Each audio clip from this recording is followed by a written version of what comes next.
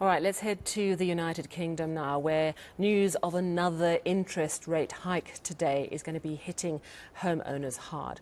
But let's start on Prime Minister Rishi Sunak's roof. I'm joined now by a correspondent in London, Olly Barratt. Olly, this is extraordinary, the visuals of Greenpeace getting onto the Prime Minister's roof. Has anyone figured out how they were able to get onto the roof without anyone stopping them? That remains a key question, Sally, which a lot of people are fairly astonished by, the lack of security around the Prime Minister's house. This is his house in his constituency in Yorkshire in the north of England. Police have made 5 arrests after this protest, but that is what has surprised people, is the lack of security that allowed these protesters to gain access to the property, but also just to be able to climb up the outside of the house and unfurl these black curtains, effectively, in protest at what they say is the government's wrong-headed policy on granting new oil and gas drilling licences. So there are a lot of questions coming from politicians, former police officers, for example, about what kind of security is in place around Rishi Sunak's home in Yorkshire. Now, one thing that's worth saying is that he wasn't there, and the protesters say they knew that and had established that he wasn't there before deciding to go ahead with this protest. The Prime Minister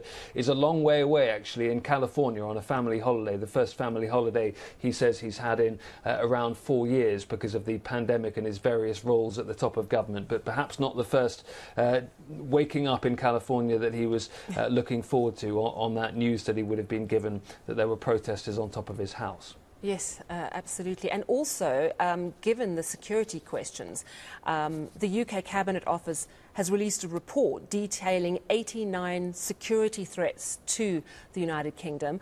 Tell us a little bit more about this. I mean, are we talking intelligence reports about actual planned attacks they've discovered or potential for attacks? Tell us more. Yeah, it's more about the likelihood of risks and what they might pose to the United Kingdom, and it's based on events that have gone before, but also, yes, intelligence gathering and information gathering by all sorts of public bodies across the UK, and there are all sorts of risks that are identified in this list. It ranges from things like extreme climate events to the potential risks from, for example, artificial intelligence. It talks about the risks to the UK of drone attacks. It says that the risk of drone attacks is increasing as the use of drones becomes more widespread in conflicts across the world. And it tries to rate the likelihood of the type of risk that is being talked about as well. For example, the assassination of public figures, of high-profile public figures, is one of those things that is listed. And that's rated as a likelihood of 25%. Now, that might sound quite high, but the reason they can put that rating on it is because, as I say, of looking at past events. And you'll remember that we saw the assassination of the Conservative MP David Amess just a couple of years ago, and so these officials have taken into account things that have happened recently, and therefore helped use that in their weighting about the likelihood of something happening in the future. That also is applied, for example, to the risks of future pandemics. The government saying that this list is about setting out some worst case scenarios. The likelihood of most of the things on this list is really very low, but the government says it helps government and organisations up and down the country put in robust plans to make sure that they're as prepared as possible for some of the type of things that are on this list. Yeah, absolutely. Got to be prepared. So talking risks, I would imagine that one of the risks a number of Brits are worried about is perhaps losing their house, because the central bank, Bank of England, has hiked interest rates, I think it's the 14th time, to 5.25%. It's really crippling a lot of people in the UK. Are people having to forfeit their homes? I mean, is that one of the consequences? Has that started yet? That has started, yeah. We have seen a rise in the amount of homes that are being lost, or indeed a rise in the amount of people who are saying that they are having to sell their home because they can't afford the mortgage payments anymore. We're also hearing, and we've heard in recent days, that the cooling in the property market is very definitely happening.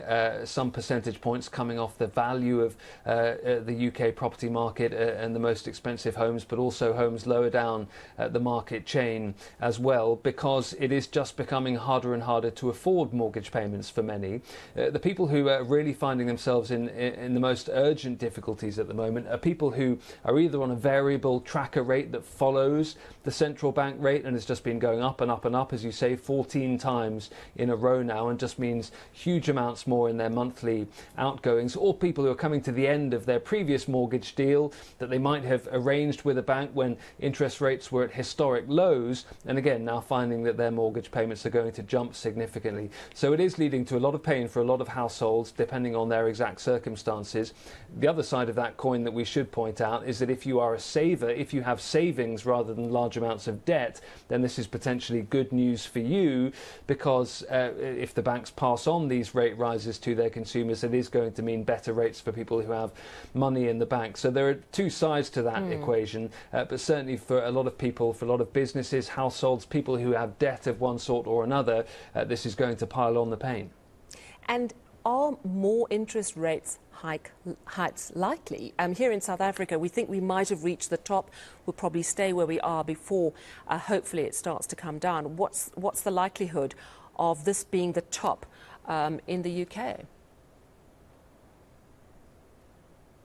Yeah, market expectation now seems to think that around 5.6, 5.7% might be the top, so there might be another 1 or 2 rate hikes to go. We heard from the Bank of England Central Governor today, Andrew Bailey, and he certainly was signalling that it might be that interest rates are at around the level that they are now for a little bit longer than people have been expecting. So it might not necessarily be about how high they go, but it might be about how long they remain at the kind of level they are at, because I think for a period of months now, market expectations and potentially the expectation of homeowners and people who have debt is that once inflation starts to come down, the bank might start cutting interest rates very quickly. Well, I think the Bank of England, in its literature today, and in the words from Andrew Bailey, was signalling really that expectation might need to be tempered a little bit, and so that interest rates might remain where they are, or about where they are, for a little bit further. If you wanted some good news out of what happened today, the Bank of England does believe that inflation is going to start falling fairly rapidly now. It does believe that inflation will be down below 5% by the end of the year from around 10% where it is now. It does believe that inflation will be below 3% by the end of next year, but as I say, it looks like interest rates will have to stay quite high compared to recent history anyway, to get the UK economy into that position. Yeah, so everyone will have to hold on just a little bit longer. Thank you so much, Olly Barratt, coming to us live from London.